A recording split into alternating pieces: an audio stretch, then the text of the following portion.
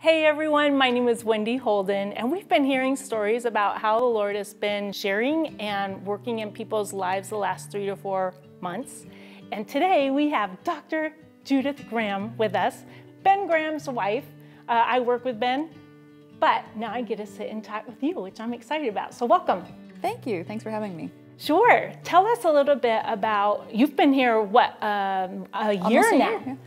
And half of that has been in COVID season. So tell us a little bit about your story and what the Lord has been showing you in the last 3 to 4 months. Yeah, well, it was definitely an interesting time to have COVID hit for our family, being new here and not having a established community and strong friendships. And I am a person who does struggle with depression a bit. And if you know anything about depression, if you're not around people, it is a bad thing. And so it flared up a bit. And on top of that, my son, who's 4, was going through one of the roughest seasons we've had with him. He started saying things like, "I want you to go to another family, Mommy. I want to go to another family. Kill me now, throw me out the car and run me over." And I'm like, how does a 4-year-old know how to say these things?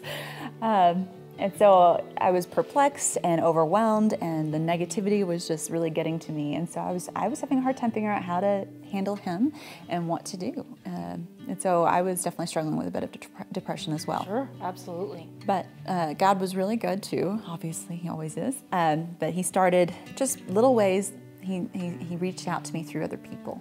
As I reached out to my friends, or as they reached out to me, I started hearing stories that really encouraged me. I was meeting with a dear friend of mine who works to prevent trafficking for women, and she was telling me that entire red light districts have been shut down by governments.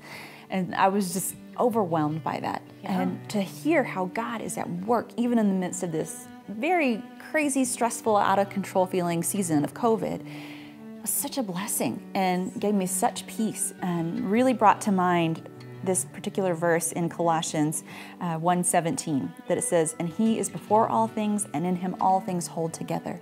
And it just brings this picture to my mind of Christ, who not only started creation, but He has just held it all in His hands, all of us, both personally and globally at the same time. Yes. And that is our God. That is my God. Mm-hmm. And so I can trust Him, and I can wait and see what He's going to do at this time. Yeah. In that moment where things were just hard and heavy, and the things that, the stories that you had heard that were encouraging to you brought you hope, what did that look like in that moment when the situation at hand didn't necessarily change, but how did that help you change your thought process? I think it's still working on me. Because, there's some moments I do really well where I remember to fix my eyes on Jesus and on these great new things, and knowing that God is really at work, and we're not just lost in COVID and the horrible politics and all the other junk going on right now. But I just really saw the Lord's hand and remembered, fix my eyes on Him. He is the author and perfecter of my faith. He gives great peace to all those who run to Him, and He works good out for all of us. And so it just became more peaceful. Yes. It's still a struggle sometimes. Absolutely. But thank you for sharing that, because we need to know how that looks tangibly and what peace looks like in those moments that it's just rough. So thank you for sharing and being here today. So we want you to be sharing your stories with one another.